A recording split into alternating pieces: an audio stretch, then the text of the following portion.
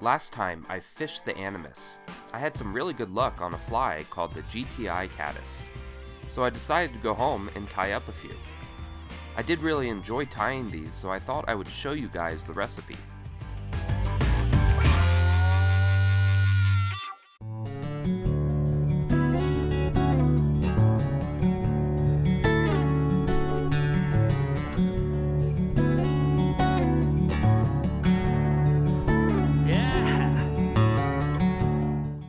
So the hook I am using is a TMC 2487 in size 14, and I put a 3mm tungsten bead on it. Also, I made 7 wraps with .015 size lead wire, and shoved it up into the bead head.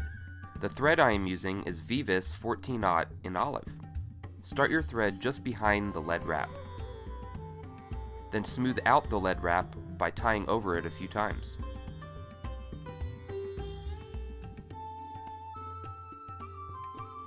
Now attach some peacock curl right behind the lead wrap.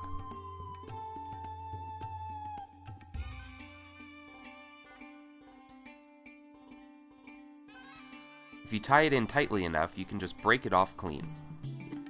Next, we will tie in some crystal flash and a bit of nylon tippet. In this case, I am using 6X. Wrap everything down to the sharp end of the hook, and make sure they are all on top of the hook as you do so. Now we will make a small dubbing noodle with some light olive color hairline dubbing. Try to make a taper up the hook shank with the dubbing. If you need to add more, then do so. And tie it in so it fills out the hook, all the way up to just shy of the bead.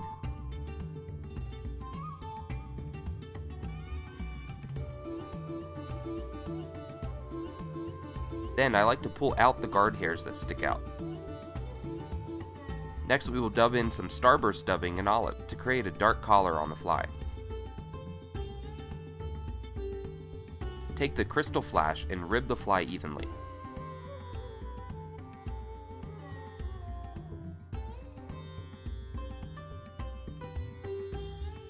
Then capture the flash when you reach the head of the fly and snip off the waist.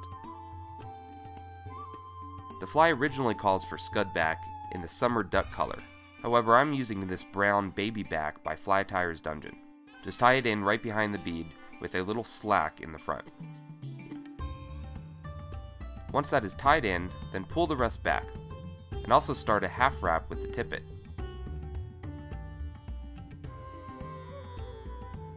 Now pull back the bug back tightly, and make a wrap of the tippet over where the crystal flash wrap is.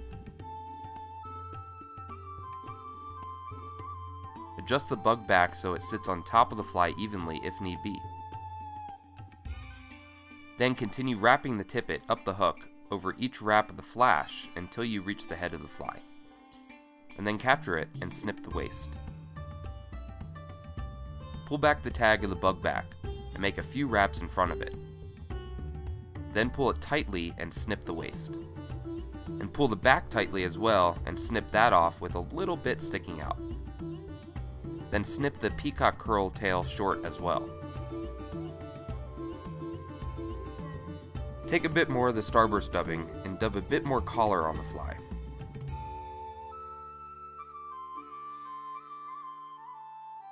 Then whip finish your fly. Your fly is now finished. However, I like adding a bit of this bone dry UV curing resin to keep the fly more durable. Just put on a bit with your bodkin and cure it with your UV light.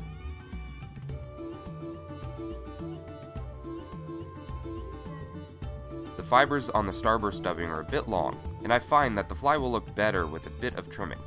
The fly originally calls for a different dubbing, however I didn't have it, and I like the idea of the flashy starburst dubbing. Well, that is the GTI Caddis. I hope you guys liked it.